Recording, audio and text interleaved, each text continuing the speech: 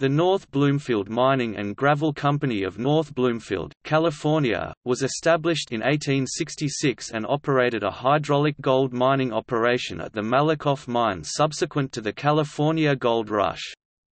In its day, no other company's operations matched North Bloomfield Mining and Gravel Company in size or expense. The mine is located within Malakoff-Diggins State Historic Park, 16 miles (26 kilometers) east of Highway 49 on Tyler Foots Crossing Road, and 28 miles (45 kilometers) north of Nevada City, California. The company office is still standing.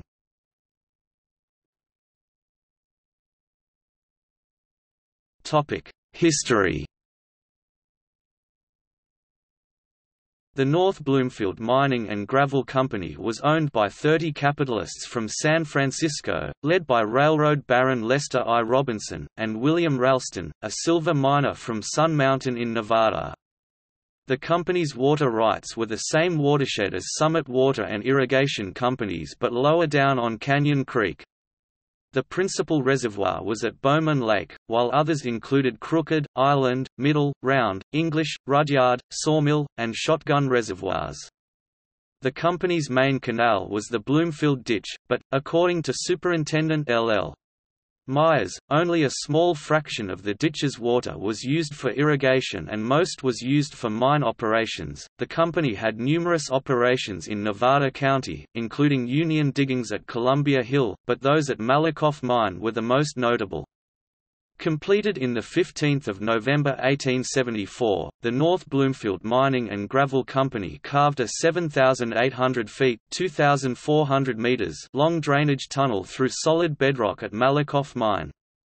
After tunnel completion, the company reached its peak processing of 50,000 tons of gravel each day by operating 7 giant monitors 24 hours a day, 7 days a week. In the company's 1879 year-end report, the company's president hailed a major improvement as electric light of 12,000 candle intensity to facilitate mining operations at night better than the pitch bonfires heretofore used.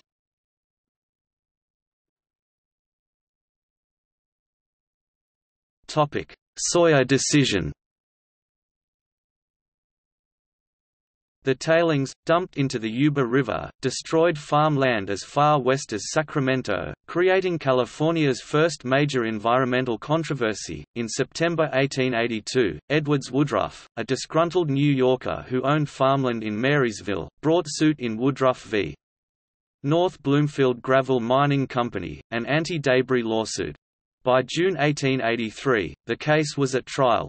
On 7 January 1884, Judge Lorenzo Sawyer handed down what became known as the Sawyer Decision, among the first environmental decisions in the United States.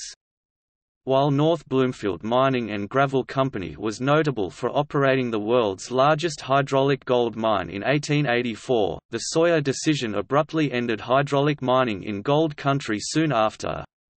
The tailings can still be found on the river as the Yuba Goldfields.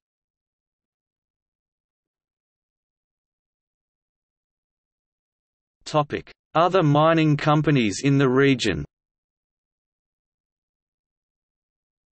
Birdseye Creek Mining Company, between U-Bet and Red Dog, north of the Bear River. Excelsior Water and Mining Company, around Smartville. Gold Run Ditch and Mining Company, at Dutch Flat. Milton Mining and Water Company, between North San Juan and French Corral. Polar Star and Southern Cross Company, around Bear River.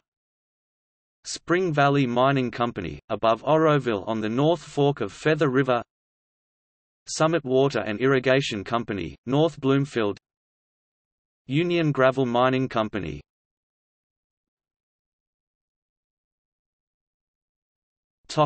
California Historical Landmark.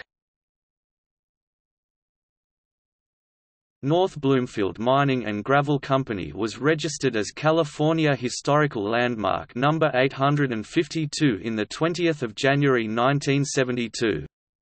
The plaque is situated at the Park Diggins Overlook, affixed to a rock wall, and states, North Bloomfield Mining and Gravel Company.